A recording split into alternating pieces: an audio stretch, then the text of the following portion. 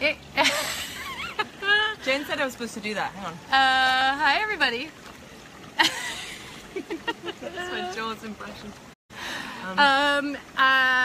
Thank you for joining. Whoever's joining, we'll wait a second while people get on to get into the heart of what we want to talk about. Come on in. The water's lovely. The water is lovely, and we are live.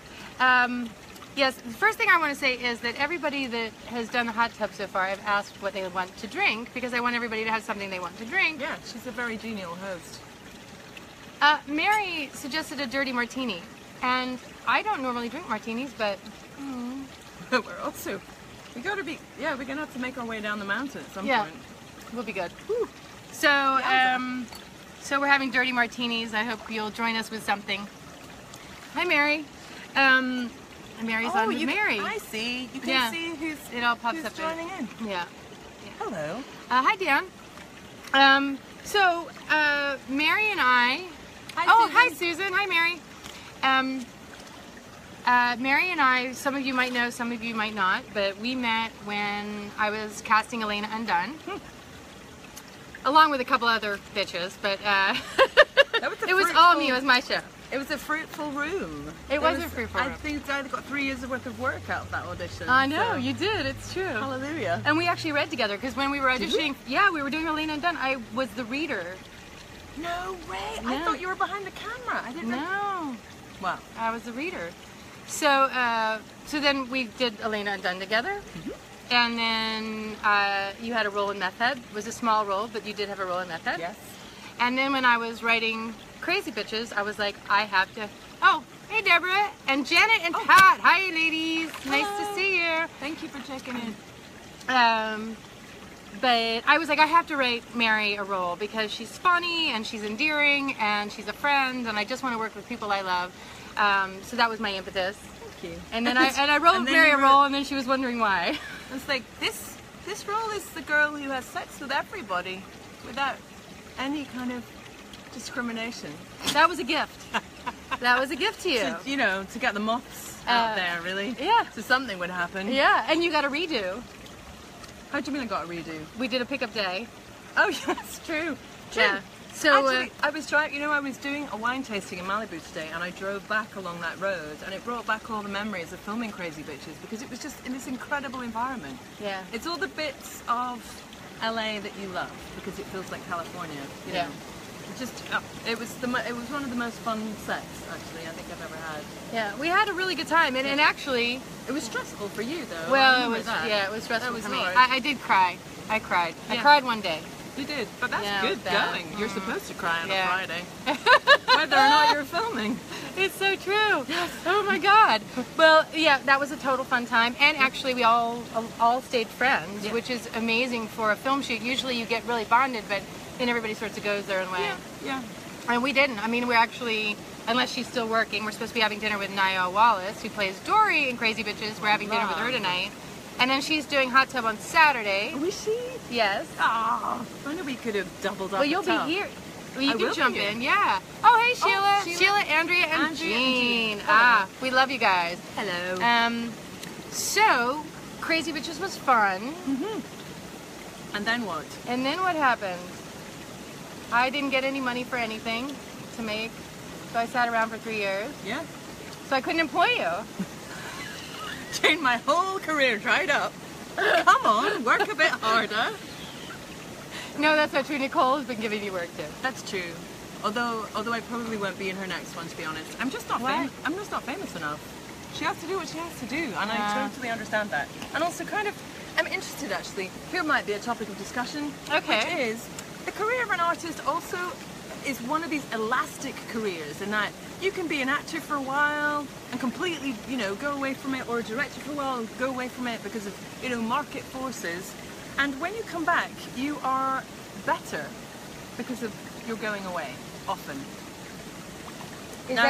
You don't believe that necessarily, but in any other career, if you go away, you get a bit stale, all the rest of it. But I think because we are linked to the human condition as much as we can be, there's no argument. Again, go over. Sorry. I'm not supposed to say what's on the autocue. We are having. I was told I should talk about wine. Dirty martinis. Thank you. why do you like a dirty martini, Mary? I guess I don't know, like the olives. There's food in it as well. Do you want my olives? Oh, we do. Do you really not want them? Stick your finger in. Okay. Thank You can have the other one too. you. I'm already drunk. You can probably Yeah, tell. it's alright. Okay, so we're having dirty downhill. martinis. But you're right. You know, I think that if you're better because what we do actually is, and I was talking about this in my chat the other day. But I think that life experience makes you a better artist. Yeah. And that sounds like it could be the desperate fumbles of somebody who's like, oh God, I haven't worked for 3 years. But I honestly believe it. I think it's one of the only careers where you can go away and come back and go away and come back and actually slot in at a level which Yeah. had you been plugging away for all those 3 years, you might have reached that level. Yeah. It just, there's so many weird things that come into what makes success, and you have to define Yeah. that yourself as well. I agree, and I think, you know, it just gives you a little more drive. Huh. You know, if you've taken time off and you're coming back in, or even if you've had time forced off, you know, like I'd like to work every year, but it's very hard to get films financed, and so I don't work every year. It has driven me this year to go, okay, how do I create what I need so that I can get back on a set, and what are the parameters that I have? What, you know, do I have to make it smaller? Do I have to go, like, you know, the VR short was a short film. I haven't done a short film since 2007, But you did VR, which is really smart. which is new. Yeah. No, Yeah. you're not sticking to the same way of doing things. You're changing it up, which is what Madonna did. I If in know, any crisis- me and Madonna, we're not that far off. If And- in any crisis you say, what would Madonna do? Yeah. You usually come Except up for with something. adopting the Malawi child, because I don't want kids. Okay. Nothing against kids, for those of you who have. I don't want kids. But what have you been doing to keep your, you know, you sort of still have to keep the creativity alive. You Yes. still have to keep the juices Yes. flowing, right? Totally. Because otherwise, who are you? And where, you know, I just feel like I would shrivel up and go away if I didn't actually have a artistic outlet. Yes, absolutely. I think there gets to be a point. Oh, can you hear us? There's a Holding plane. for the helicopter. Gail is driving and listening. Oh, watch the road, Gail. Oh, you're driving from Vegas. Somebody's driving All in Vegas. right. Did you say it was Gail? Here's Vegas. Here's to Vegas. I hope you're leaving behind some memories, Gail. Hey, did you win any money? Gail keeps promising she's going to win the lottery and to fund your next yeah, film. But Well, yeah, I'll toast to that for sure. so I mean, I know that you were doing a play that was very well received, which I was so impressed. I was so impressed. Thank you. I was impressed with Thank you. the fact that you wrote it, you starred in it, you produced it, you put it together, you made it happen, you got the grants. Tell us about that. I kind of can't quite believe it's happened, but it has. I'll tell you the nutshell version. I don't know how much time we've got, but I will ramble on. Like Ramble, a it's alright. I'll cut you off rambler. and get bored. Well- Alba says hi. Hello. As you know, or you don't know, maybe, I have been clearing parties for 4 years talking about sexual assault. I've been Oh, in I hot- know. I've I've been had in that with Meth hot- Head. Don't worry. Okay. I'm totally with you. Yeah. So So clear the audience. clear the audience. Go ahead, kill my hot tub. Go away now. It's gonna get serious. No. Yeah, so I think there's something about writing your first play and not have it happen overnight that meant that for this particular survivor, it had to be slow. We had said at the very start, you know, it goes at your pace. It doesn't go at the pace a show needs to go to, and that's kind of professionally precarious for anybody who really gets involved in it. And we did a number of like dip your toe in the water things to go. I'm not qualified to hold you through what this experience is going to bring up. And although you really want to tell the story, at some point your needs and the needs of the play are going to go in different directions, and you're more important. But I also want to protect my product as well, you know, and have it so that it's only healing. So anyway, you probably, if you've tuned in, you probably know some of the background of it, but actually getting it done just became one of these things where I'm not going to do it, I'm not going to talk about it, I'm not going to have a platform unless it's right. I'm very careful who I talk to about it now, I'm very careful who writes about it now, because it has to be done in the right thing. If it's talking about me, it kind of doesn't matter, but I think it's interesting, I've been exploring some boundaries in myself, which is why this story chimed. Explain that. A lot of people say, are you doing this play because you've been sexually assaulted? No. And I haven't. Yeah. I haven't. Yeah. But the amount of people I know who have, and the amount of people who've come out of the woodwork because I'm doing it, and the amount of thoughts I have about why silence and why shame and all of these things mean that, I don't know, it's just created more. I'm interested now in transformative stories because of it. I'm interested in that. And it sounds rather noble and lofty. No, but it's no. true. I mean, I'm interested in dumb, stupid comedy about unicorns too, and I can't wait to do that next. Yeah. But anyway, what's an interesting part of it? Doing it at the theatre. We had 6 days. Tell them where you did it. Festival Theatre Edinburgh, which is, Edinburgh's very prestigious. you know, It's very prestigious. To get in there is huge. It's lovely, yeah. And it's a massive glass-fronted building, and you know, when we got there, it has like Warhorse, Miss Saigon, and all these massive posters. And really, it was very difficult to go, you know, I should go forward with self-belief, because it was terrifying to get into and go, oh, it's real, and people have paid, and oh God, what if it's awful? Anyway, we ran it. We had 4 days to rehearse it, and I learnt it in a shed over a month because I knew it had to be ready so a director could move it. And then we had 4 days to rehearse it. We probably ran it 4 times. We got into the theatre, we ran it twice. The rest of it was tech. Right. I phoned up this guy and said, look, it's supposed to be a rehearsed reading, and I don't want it to be a rehearsed reading. Right. One, I think they're really boring. Sorry. They are boring. No, Totally they can be boring. extremely boring. They also invite only, it means that all your pals, which is amazing, Right. all your friends come, and they did come to Heroin as well. But all industry people come because they're so passionate about the promise of work, but I also wanted it to be a proper fanfare Right. for the person behind it. Yeah. And that's the most important I thing. love that. Yeah. So anyway, we just tried to pull it out of a bag, but somebody who's a brilliant lighting designer said, oh, just buy me a bottle of whiskey. Oh, nice. Somebody who I worked with when I was 26, the first time I could ever employ anybody as a stage manager, I was like, will you do it? And he was like, yeah, I'll do it. So I pulled in my favours. I did Yeah. pay them. I did pay them as well. I pulled in all these favours. We had 2, maybe 3 run-throughs, loads of tech. There's a huge scene in it where, you know, there's bombs and explosions and all sorts of things happening and shouting and all the rest of it. And I'm talking over it and I'm telling you the story. And I'm in the story and I'm telling you the story. And there's cues flying everywhere. So there's a million people in the audience with laptops, maybe where it all happens. And we had our dress rehearsal at 9 o'clock on my birthday, and we were finished by 10:15. And then I did a run through that went like this. I got this bit. Right. And then this happened. Here. It was like a top and tail. Yeah, Here. yeah. And then it went like this, Jane. No, it went. And then oh,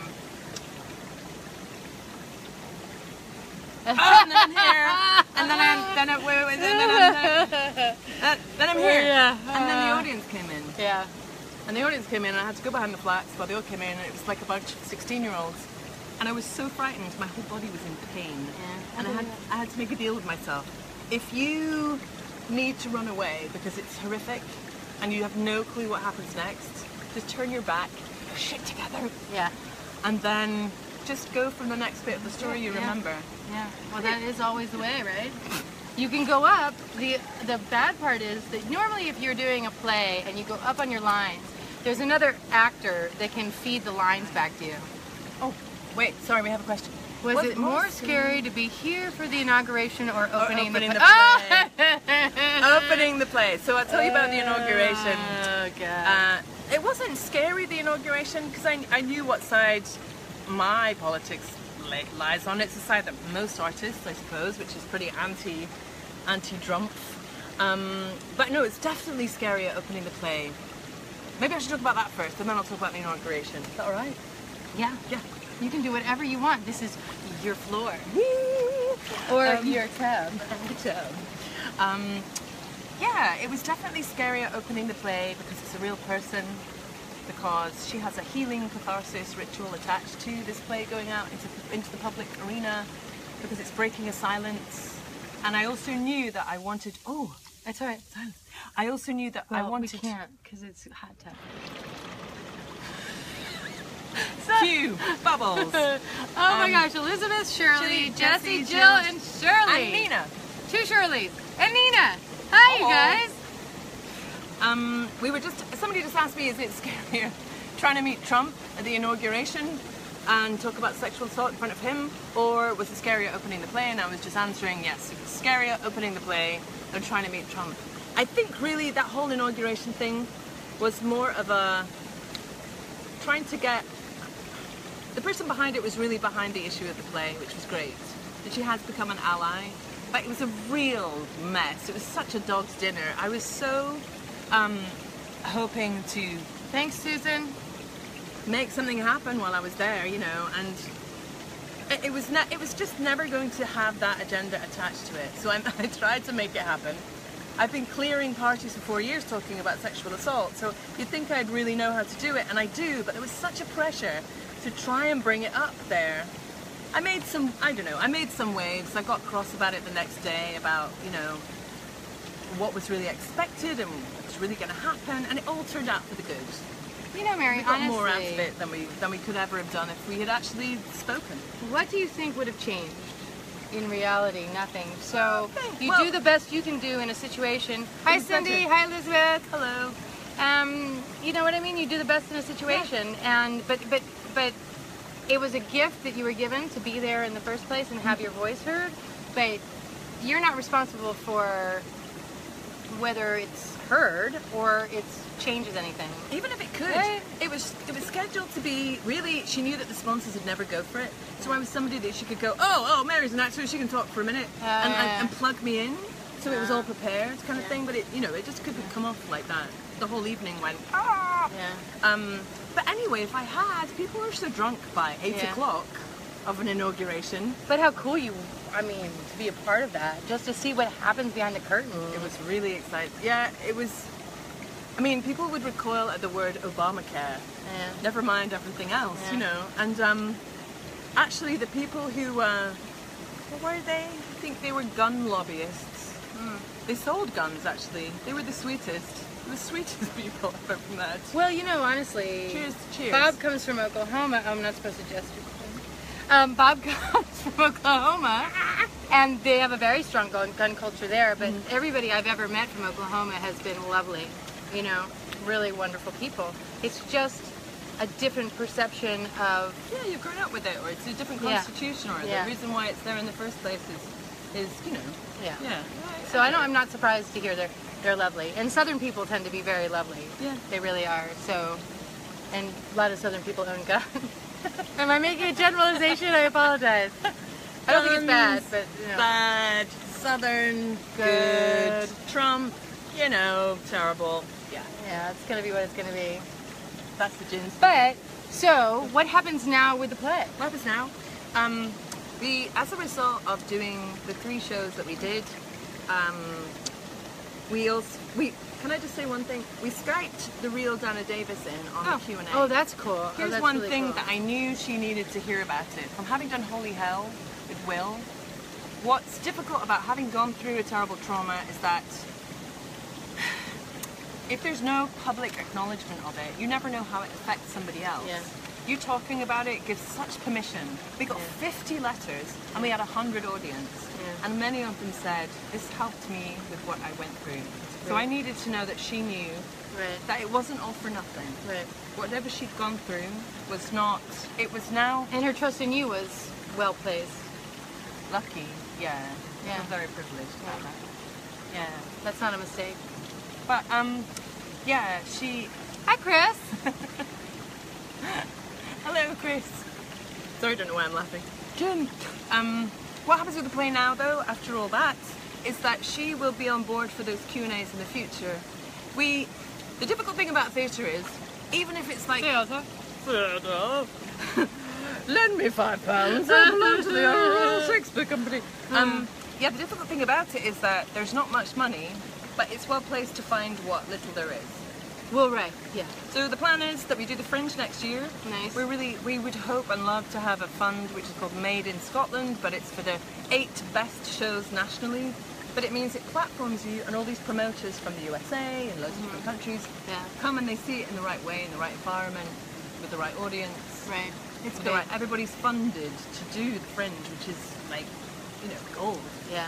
So if, you know, we're hoping to go for funding to tour it next year and try and create an opportunity to bring it here, because I don't want to do it just any old way. It has to be done the right way, and that takes years. It does. As we know.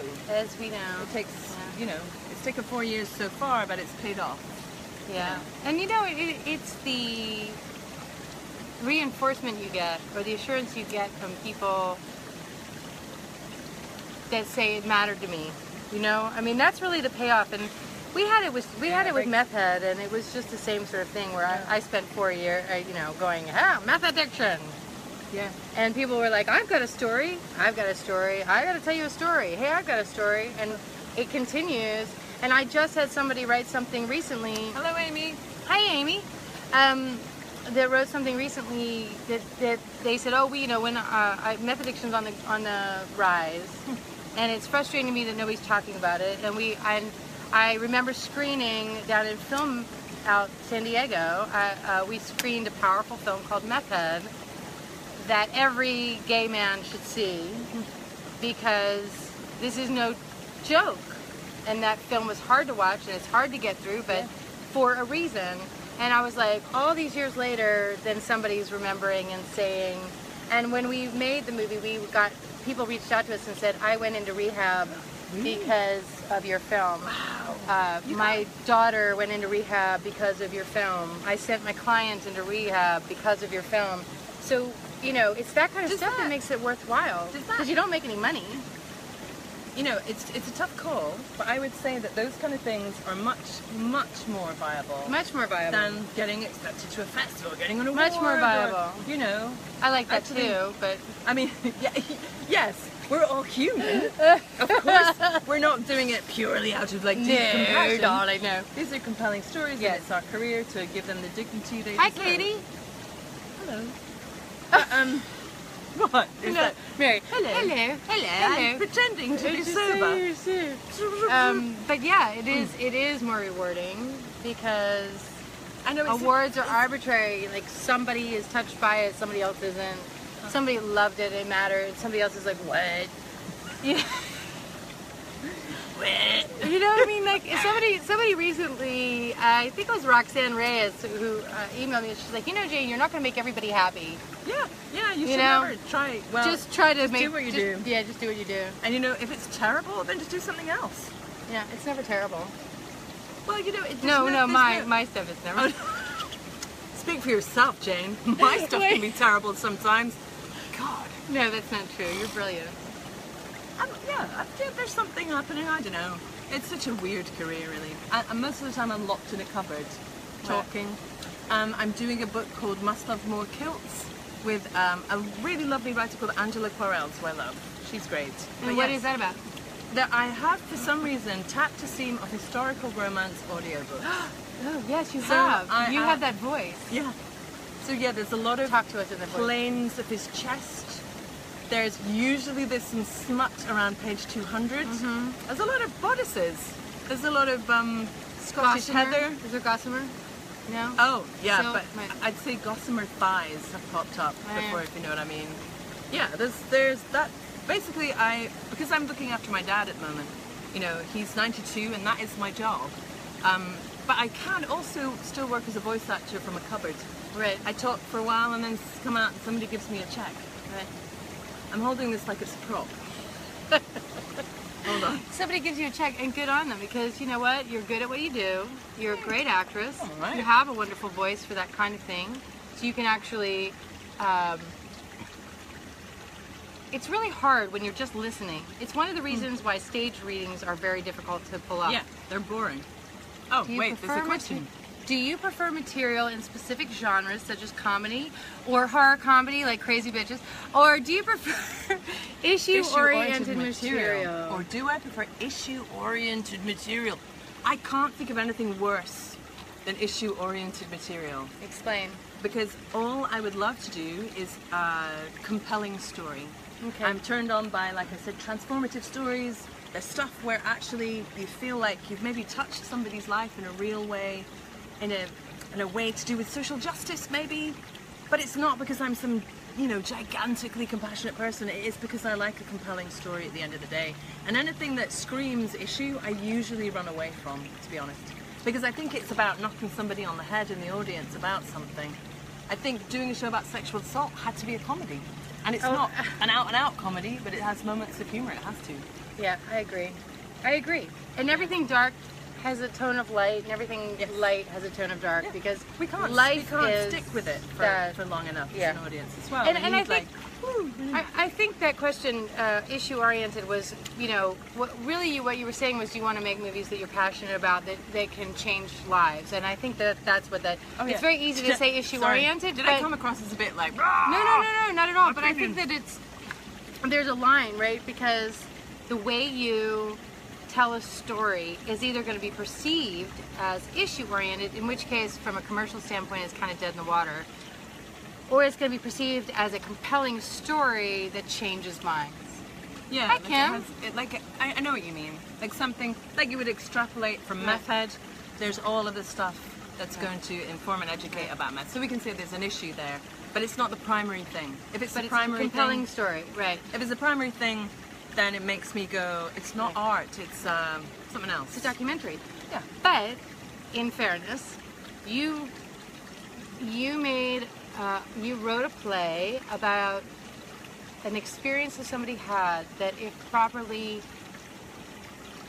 laid out, would change, that might have the ability to heal, or to change perception, or to make people think. Yeah. And I think that that's what they're talking about. It's just that idea that there is something powerful about doing that, right? Yeah. Oh, yeah. And it feels good. So privileged. And you want to change something. Yeah.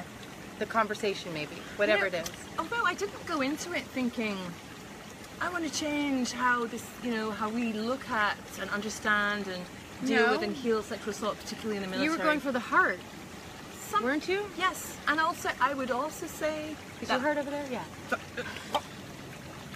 You're going for the heart. Okay, we haven't had that much to drink. I swear to God, half a martini. You're going for the heart. Yeah, I think I was also just wanting to explore, like I said, explore some boundary in myself. I think, here it is, it would be my deepest fear. So something about doing the play exorcised it for me and made me, and also when I first came to LA, and you know, I'm in LA just for a little short time at the moment, I was a massage therapist for years. I'd done all this theatre in the UK, maybe a little bit of TV and stuff, but it's really hard to make a dent. You have to start from the bottom again and work up. So I was like, I have to be able to eat. So I was a massage therapist, and I moved into a psychiatric unit to do that. I remember that.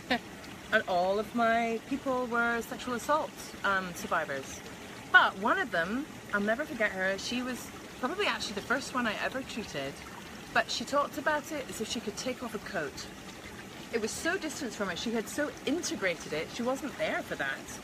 She was there for something else, it was sort of vaguely related. Yeah. That I was sort of flabbergasted, because something in me went, I don't know how you'd ever get over that. And no surprise that I would meet somebody who needed to get over it, and we paired up together so that she could get over it and I could ghost through it and be her, so she didn't have to be the person that everybody pointed to. Right. You know, it's kind of there's also a strange dance between actors and soldiers, because an actor's job is to forensically navigate empathy in order to mine stuff for your job. That's beautiful. I love that. A soldier's job is you have to turn off empathy, otherwise you can't drop a bomb on people. Yeah, it's true. You can't do your job. I mean, really maybe I'm simplifying it too much, and I'm sorry if I'm not making soldiers out to be people who don't have empathy at all, but it's a very different relationship. And the two, an actor and a soldier together, was a beautiful dance in some ways. Talk about the book you're working on. The book? It's an audiobook of somebody who I really like. She's called Angela Quarles.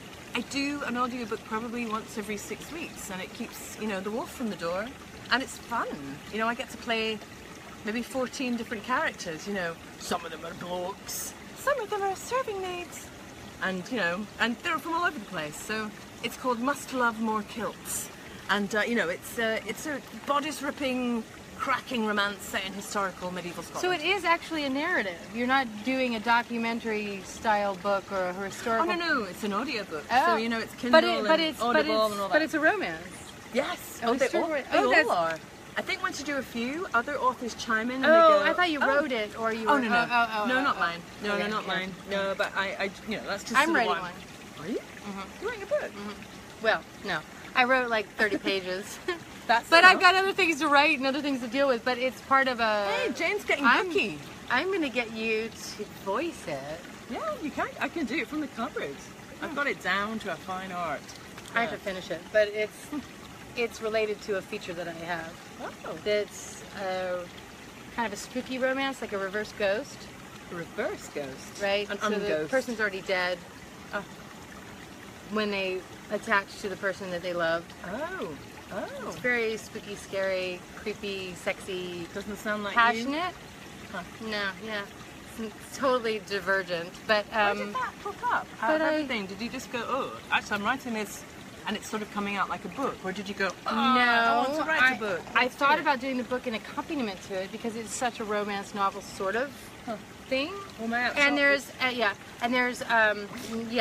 and then there's it's the backstory to the movie. It's basically Oh, what it is. okay. So Usually it happens yeah. the other way around, right? Yeah. You do the movie and then you write the book. yeah, Nicole's well, done that I've got the movie written, the script written. I thought I'd do the book and then sell the whole thing together. But here, just quickly, because I know we're all here about Mary, but I wrote Aren't this we? thing. So I was visiting my parents, and they kept me up in the attic. My parents. I stayed 31 minutes. Okay. They kept me up at the attic. Uh-huh. No, that's the wrong way to put it. I slept in the attic. I loved the attic in my house in Cape Cod. And there was They this put old... me in the attic. My parents put me in the attic. So In Cape Cod. I had to write my way out. But it was a 4-poster bed, and it's very old. Everything in the house is really old because it's all my family's passed downs. And Are you a posho? no, not at all. Oh, really? My parents were academics.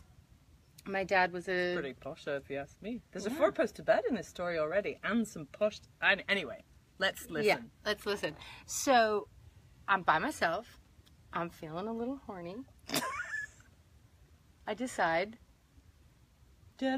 maybe I'll just get off tonight. It's sex with someone you love. So I'm imagining in my head this imaginary, ghostly, I can't really see them figure Could be anybody. doing Handy. something. Oh. Oh. And, all of a sudden I went, this is a movie. In the middle of my experience, I was like, this is a movie.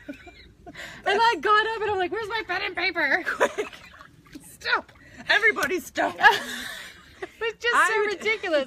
But On your but that's deathbed, so- somebody serious. would be like, okay, so Ivy, yeah, kidney transplant, and you'd be like, wait a Yeah, minute, right. this is a movie. It was ridiculous. But that's how a lot of times my movie ideas come to me. Is Yeah. I'm in the middle of something and I'm like, no, it's like, How what am I? how come your movies are so gory? Not that that's a problem or anything, I They're think not. I made one gory movie. Crazy Bitches. Well, you've talked. Since I've been here, though, we've been talking about stabbings, deaths. In the Okay, that's in the context yeah. of like old scripts, new scripts. no, that's the Guinevere Turner thing. That's Oh, okay. Okay. Okay. So she did American Psycho. It's gonna logically go to that. Oh, all right. But all my shorts were issue oriented. All my shorts were about family or something I cared about that I wanted to talk to, or romance. I didn't get into horror until I did Crazy Bitches. And actually, that wasn't necessarily. That was like- comedy. Yeah, that was something you went. I'm going to see if I can do this. Yeah. Right. Yeah. Yeah. And I just thought it was a good mechanism to tell the story. Yeah. To explore the concept. But What's next Um, for you? I looked at your boobs when I said these that. guys. What's next for you guys? These guys are You- bored with it. They've heard it 1,000 times. they have? Oh, Yeah, they don't sorry. care. Yeah. Crazy Bitches web series, which you can contribute to today. Yes. I do need help. I need help. On so many levels, on but so mainly many. with Crazy Bitches web Yeah. series. So, and then I've got 5 films in development and this virtual reality horror thing that hopefully will get finished and get submitted to Sundance. And, I want somebody to also say, oh, by the way, please can you come and direct this? Please can you come and write that? Yeah, I would love that. You're so way overqualified for that situation to descend anytime soon. As well as your own stuff, Yeah. It's only going to help, isn't it? Absolutely. I mean, I pursue it. It's just, you know, it's hard. I don't have an agent. But, you know, you don't have an agent. You make your own way. We need to do... So actually, Crazy Mary. Is that what? Mary and I were going to do become? resting bitchy face videos. Yeah. We need to resting do that. crazy face. Yeah. Resting crazy bitch face. Are we at time? We're at time. We're at time. I was having fun, but we're at time. Probably partly because of Mary and partly because of the cocktail. But we're clean now anyway. We do have to go to dinner with Nio Wallace, who will be joining me next Saturday, this coming Saturday. I'm still trying to determine the time, but I think noon. And Andrea says come to Canada and do the show there. Oh, why not? She should. Why not? It's just a matter of getting it sponsored and getting it to happen. It's all about, unfortunately, it's all about the money and the right venue and the right way. But yeah. Yes, I have every intention of doing it in every place in the world that ever has any kind of history with problems with, you know, MST or any other kind of sexual assault. So I'll be everywhere. Or just anybody that has a great theater, that likes great theater. Yeah. I mean, it's a great show first, right? Yeah. So it should be everywhere. I'm hoping it'll go everywhere. Government will pay. Well, in her country, the government will pay, Andrea. A little bit. Not in our country. Yeah. Take care, girls. It was nice hanging out tonight. Good to hang out with you too. Thank you. Oh, there's Pat. Hello. Hi, Pat. Come to Florida. Okay, we adore you guys. We're gonna sign off and go have plant-based food, which you guys all know how I feel about that. I'm so terribly brave, being, you know, paleo, and I'm brave doing it. Yeah, thank you. It's an irritating thing to have. No, I'm totally with it. So adore you guys, and we will see you if you join us. It's Saturday. I think I'm going to do it at noon. So those of you doing Saturday football might take a break, and more later. Okay. Bye.